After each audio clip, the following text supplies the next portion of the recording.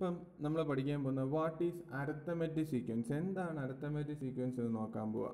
ഒന്നുമില്ല, ജസ്റ്റ് ഏതെങ്കിലും ഒരു നമ്പറിൽ സ്റ്റാർട്ട് ചെയ്യുക. അതുകൊണ്ട് ഇപ്പം 4 എന്ന് പറയുന്ന നമ്പറിലാണ് ഞാൻ എന്ത് ചെയ്തത്, സ്റ്റാർട്ട് ചെയ്യുന്നത്. എന്നിട്ടൊരു ഫിക്സ്ഡ് നമ്പറായ 2 ആഡ് ചെയ്ത് പോവുകയാണ്. അപ്പോൾ 4നോട് 2 ആഡ് ചെയ്താൽ 6, 6നോട് 2 ആഡ് ചെയ്താൽ 8, 8നോട് 2 ആഡ് ചെയ്താൽ 10, 10നോട് 2 ആഡ് ചെയ്താൽ 12.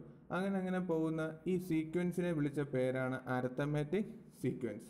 ഇതൊരു അരിത്തമെറ്റിക് സീക്വൻസ് ആവണമെങ്കിൽ അടുത്തടുത്ത 2 സംഖ്യ എടുക്കുക. എന്നിട്ട് ഇതിൽ നിന്നും ഇത് കുറയ്ക്കുമ്പോൾ എന്ന് പറയുമ്പോൾ 6ൽ നിന്നും 4 കുറയ്ക്കുമ്പോൾ എന്ത് ചെയ്യും, ആ ഫിക്സ്ഡ് നമ്പറായി നമ്മൾ കൂട്ടിപ്പോയ ആ 2 കിട്ടും. അല്ലെങ്കിൽ ആ 8ൽ നിന്ന് 6 കുറച്ചാൽ നമ്മുടെ ആ ഫിക്സ്ഡ് നമ്പറായി 2 കിട്ടും. അല്ലെങ്കിൽ 10ൽ നിന്നും 8 കുറച്ചാൽ ആ ഫിക്സ്ഡ് നമ്പറായി 2 കിട്ടും. ഈ ഫിക്സ്ഡ് നമ്പറിനെ വിളിച്ച പേരാണ് എന്ത്, കോമൺ ഡിഫറൻസ്. അപ്പോൾ അടുത്തടുത്ത 2 സംഖ്യകൾ തമ്മിൽ കുറയ്ക്കുമ്പോൾ എന്ത് കിട്ടണം, കോമൺ ഡിഫറൻസ് കിട്ടിക്കൊണ്ടിരിക്കണം. അപ്പം കോമൺ ഡിഫറൻസ് എവിടെയും മാറാൻ പാടില്ല. അങ്ങനെ കോമൺ ഡിഫറൻസ് മാറാതെ ഉണ്ടായിപ്പോകുന്ന സീക്വൻസുകളാണ് എന്ത്, അരിത്തമെറ്റിക് സീക്വൻസ്. മറ്റൊന്നും കൂടെ നോക്കാം. 3, 5, 7, 9.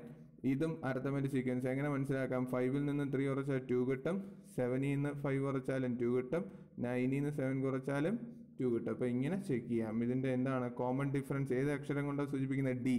ആ ഡി എത്രയാണ്, 2 എന്ന് കിട്ടി. അപ്പം ഡി മാറുന്നില്ല എങ്കിൽ ഇത് എന്താണ്, ഒരു അരിത്തമെറ്റിക് സീക്വൻസ് ആണ്. ഇനി ഒരു സീക്വൻസ് ഇത് 1, 3, 7, 10. ഇതൊരു അരിത്തമെറ്റിക് സീക്വൻസ് ആണെന്ന് എങ്ങനെ ചെക്ക് ചെയ്യാം?